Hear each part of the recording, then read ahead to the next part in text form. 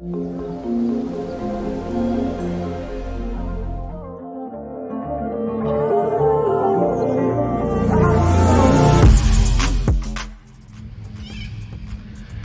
A couple of weeks ago I did a video of the Murray River between Robinvale and Mildura and showing the heights and the amount of water coming down.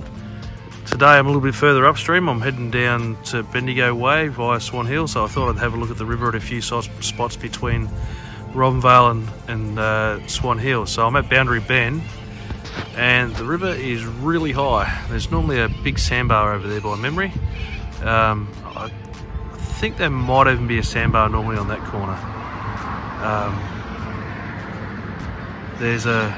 don't know if there's a boat ramp down there. I'm a little bit confused, but normally there's some sort of river access down there. But the river's really high and flowing quite fast.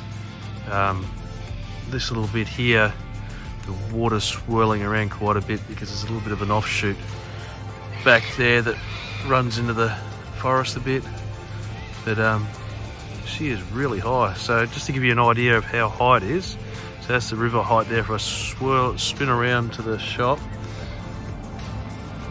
you can still see there's quite a bit higher to the shop, but normally the bank here is quite a fair way down to the river, but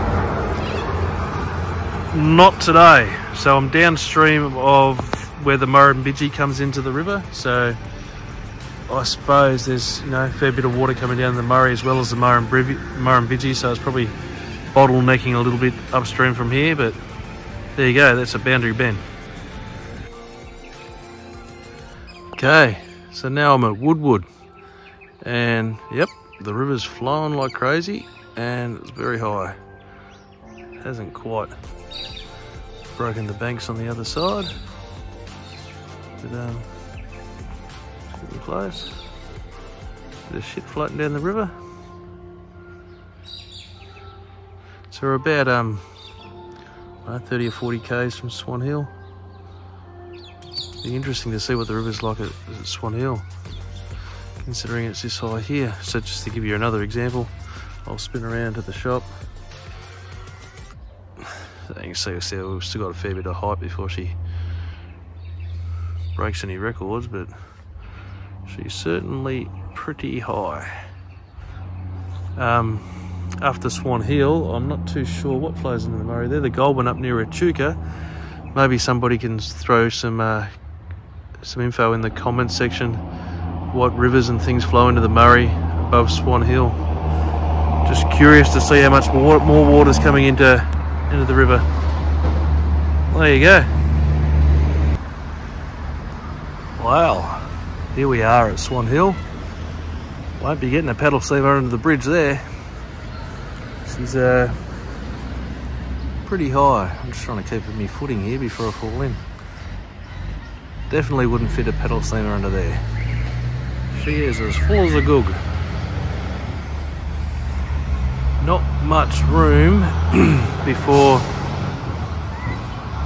the park and the caravan park just along the road.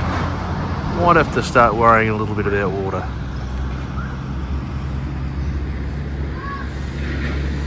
Really full. There's that bridge again. Some people walking across it, sussing it out. Yeah, she's chockers. There you go. Slayers. Okay, so here we are at Lake Boga.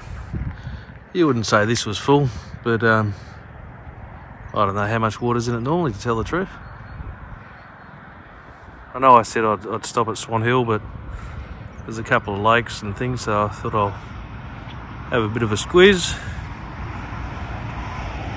So Lake Boga is pretty popular for water sports and a bit of fishing. I wouldn't be able to catch anything in there though.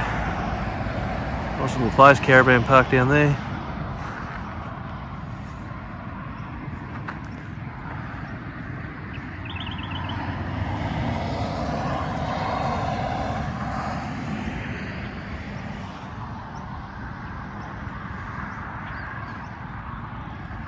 So there you go, Lake Boga. not full. We'll see what else we can spot between here and Bendigo. Well, I was running out a bit of time, so I didn't stop anywhere else between Lake Boga and Bendigo, but I can tell you that Kangaroo Lake and Lake Charm, they seemed quite full looking from the road. I was a bit uneasy going off the road to have a look. She was a bit wet. The Loddon River at Kerrang seemed to be really full, but I haven't got much knowledge of where that river normally sits, so maybe some people could put some info in the comments there. But generally the road right through from Mildura to Bendigo was really wet, and the ground soaked up that much water. All our catchments are full. I believe the Dartmouth Dam's spilling and the Hume's spilling as well. So there's not much more room for water, and the ground's already wet, so we certainly don't want any more rain. That's it, guys. Thanks very much. See ya.